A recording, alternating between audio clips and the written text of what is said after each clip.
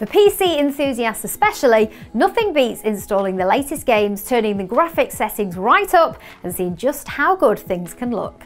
Most recently, Nvidia introduced ray tracing to the gaming world, and we've been begging for more games to feature the new tech ever since. So if you're in the market for a new 3XS gaming PC or just looking to upgrade an existing system, then there's some news you should definitely be aware of. Microsoft has just launched DirectX 12 Ultimate, or DX12 Ultimate as it's also known. DirectX is the base on which most games run from, so it dictates what graphical features are available and how they're implemented into your games. In this video, we're going to take a look at what the new features of DirectX 12 Ultimate are and also what specs you need to run them.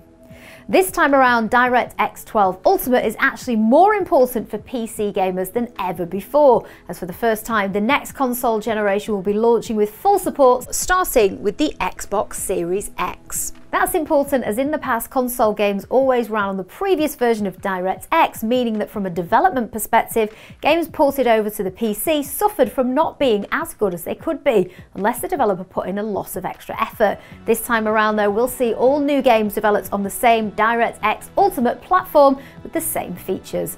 Naturally, the PC is going to offer far more performance than consoles, so we should be in a position to really push the graphical boundaries and have better looking games than ever before. So first up, let's take a look at the features of DirectX 12 Ultimate. These include DirectX ray tracing, mesh shading, variable rate shading and sampler feedback. This is great news because now developers can bring these into more games and you'll reap the benefits in performance boosts and more beautiful game worlds. Now, at the heart of DirectX 12 Ultimate is ray tracing, which most of you will know about, but in a nutshell, ray tracing mirrors how light actually behaves in reality, giving improved shadows and reflections that look like they would in real life, making the whole scene more immersive and realistic with accurate global illumination. Ray tracing is the biggest leap in graphical fidelity since 2002, and now it's included in DirectX 12 Ultimate as well as all major game engines, so you can finally expect to see ray tracing in more and more games. Another Nvidia technology that will make games more beautiful is mesh shading. This is a program model for geometry. It gives developers the ability to create highly detailed worlds whilst not overloading your CPU, which can bottleneck your graphics card. Nvidia's Asteroids demo shows this off beautifully, as mesh shaders dynamically adjust the level of detail of countless individual asteroids, which would have otherwise taken a bigger toll on performance. This allows the GPU to reduce its workload from trillions of triangles down to the few million triangles necessary to draw the scene in real time, while still maintaining a visually rich asteroid field sprawling out before your ship. DX12 Ultimate will also implement the performance boosting technology called variable rate shading. VRS allows the developer to control the amount of detail, shading more detail in parts of the scene that will benefit from it and less in parts that don't, giving developers more control over both quality and performance. For example, a fast-moving object in a scene doesn't need every pixel to be rendered every frame, as it's moving so quickly you can't perceive all the detail anyway. So pixels in areas that don't frequently change can also be rendered less often, using the GPU's workload and upping performance. In Wolfenstein Youngblood, variable rate shading was the basis for Nvidia adaptive shading on Vulkan, which boosted performance up to 15% while still keeping dystopian occupied Paris looking just as good. Now developers can bring this tech to DirectX games as well.